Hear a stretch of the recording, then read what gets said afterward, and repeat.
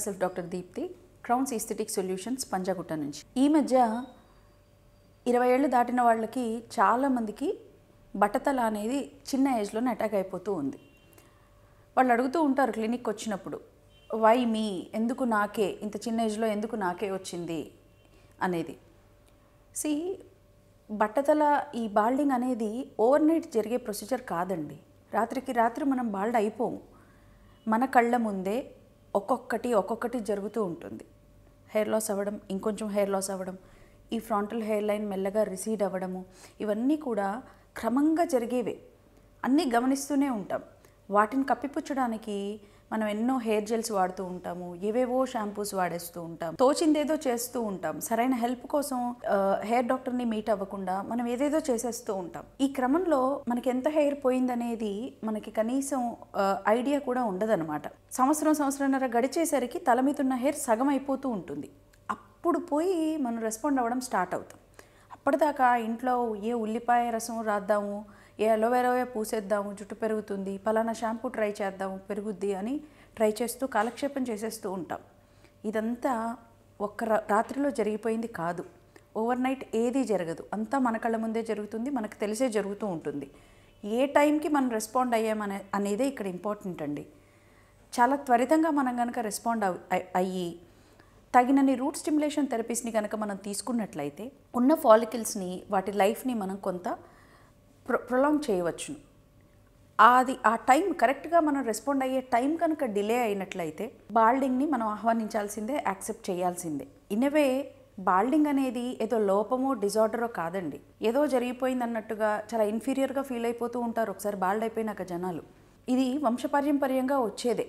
మనకు వంశపారంపర్యంగా ఏదొచ్చినా సమ్మతమే. బాల్డ్నెస్ వస్తే మాత్రం చాలా కుంగిపోతూ ఉంటాం. జుట్టు ఒక్కటే మన జీవితం అన్నట్టుగా ఫీల్ అయిపోతూ ఉంటాం. జుట్టు రాలుతుంటే అసలు ఎంతో ఆత్మన్యూనతకు గురయ్యే వాళ్ళని నేను దగ్గర నుంచి చూశాను.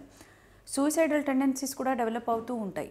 చిన్న జుట్టు మాత్రమే వాళ్ళ జీవితాన్ని డిసైడ్ చేసేస్తూ ఉంటుంది ఒక్కొక్కసారి. ఇంత పరిస్థితి తెచ్చుకునే బదులు బిగినింగ్ స్టేజ్లోనే వీలైనన్ని ట్రీట్మెంట్స్ని ఆప్ట్ చేసుకోవడం వల్ల, చిన్నపాటి ట్రీట్మెంట్సే ఉంటాయండి, బోల్డ్ ఆప్షన్స్ ఉంటాయి మనకి. చిన్నపాటి లైఫ్ స్టైల్ చేంజెస్, చిన్నపాటి డైటరీ చేంజెస్ని చేసుకుంటూ రూట్ స్టిమ్యులేషన్ థెరపీస్ లాంటివి, ఈ పిఆర్పి ట్రీట్మెంట్స్ లాంటివి కనుక మనం ట్రై చేసి చూస్తే కొంతవరకు కనీసం ఒక 2-2.5 ఏళ్ల పాటు మన జుట్టుని ఇంకొంత ఊపిరిని, ఇంకొంత ప్రాణాన్ని ఇవ్వవచ్చును. అది ఆలోచించకుండా కాలక్షేపం చేసేస్తూ ఉంటాం. ఇంట్లో చిట్కాలతో, స్పా ట్రీట్మెంట్స్తో ఏదో జుట్టు పెరిగిపోతుందనే అపోహలో మనం బతికేస్తూ ఉంటాం. కనుకే సడన్గా డిప్రెస్ ఫీల్ అవ్వడం, సడన్గా ఇన్ఫీరియర్గా ఫీల్ అవ్వడం చేస్తూ ఉంటాం. అదొక్కటి చేయకుండా మీరు టైమ్లీ రెస్పాన్స్ అనేది చాలా ఇంపార్టెంట్ అండి. ఇక్కడ ఒకవేళ మీరు కనుక ఎక్కువ షుగర్స్ తీసుకుంటున్నా, సాల్ట్స్ తీసుకోవాలనుకుంటున్నా, మసాలా ఫుడ్డే ఇష్టపడుతున్నట్లయితే, వ్యాయామం చేయడం ఇష్టం లేదు అనుకుంటే, ప్రోటీన్ డైట్ లాంటివి నేనేం పాటించను, నాకు కంటి నిండా నిద్రపోతాను, కడుపు నిండా తింటాను, నా టైంకి ఇష్టం వచ్చినప్పుడు లేస్తాను, నేను వ్యాయామం చేయను, నేను ఇలాంటి జంకే తింటాను, నేను సరిగ్గా వాటర్ తాగను, ఇలాంటివే అనుకుంటే మాత్రం get ready for baldness. Stress అవుతూనే ఉంటాను, ఎగ్జామ్స్ టైంలో కానివ్వండి, ప్రతిదానికి కూడా నేను చాలా స్ట్రెస్ ఫీల్ అవుతూ ఉంటాను, చాలా టెన్షన్ పడతాను, యాంగ్జైటీ ఫీల్ అవుతూ ఉంటాను అని మీకు మీరు పదే అనుకొని హిప్నటైజ్ చేసుకుంటూ ఇంకా స్ట్రెస్ ఫీల్ అయ్యారనుకోండి, స్ట్రెస్ ఇంకా త్వరగా హెయిర్ని లాస్ అయ్యేలాగా చేస్తూ ఉంటుంది. సో మీరు చేయాల్సిందల్లా చిన్న పనండి. వెళ్ళి డాక్టర్ని కలిసి మీ స్కాల్ప్ అనలైజ్ చేయించుకోండి ఒకసారి. పరిస్థితి ఏంటో తెలిస్తే మనం చాలా త్వరితంగానే స్టెప్స్ వేయచ్చు. అతి చిన్న ఏజ్లో బాల్డింగ్ రాకుండా మనం జాగ్రత్త పడవచ్చును. ఇక ఒకసారి బాల్డింగ్ వచ్చేసిందే అనుకోండి, యాక్సెప్ట్ చేయడానికి మనం ముందు నుంచే ప్రిపేర్ అయ్యేటట్టుగా మనకి కౌన్సిలింగ్ అనేది కూడా అంతే ఇంపార్టెంట్ అండి.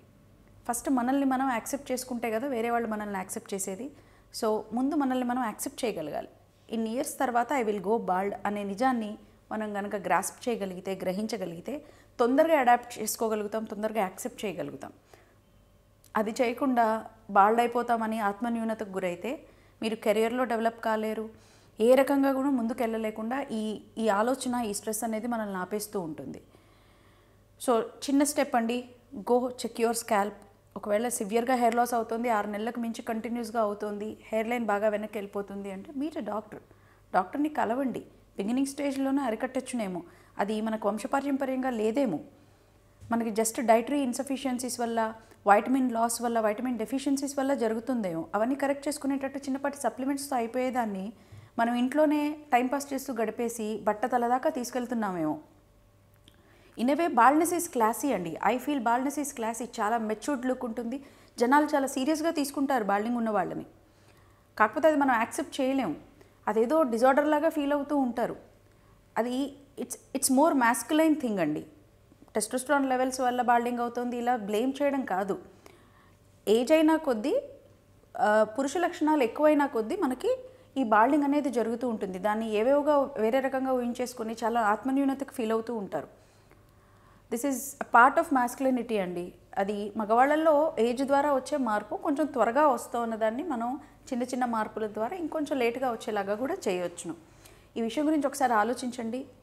ఏవైనా సూచనలు చేయదలుచుకుంటే ఒకసారి కమెంట్ సెక్షన్లో మెన్షన్ చేయండి, మనం డిస్కస్ చేద్దాం. ఈ వీడియో కనుక మీకు నచ్చినట్లయితే లైక్ చేయండి, షేర్ చేయండి, సబ్స్క్రైబ్ చేయడం మర్చిపోకండి. Thank you.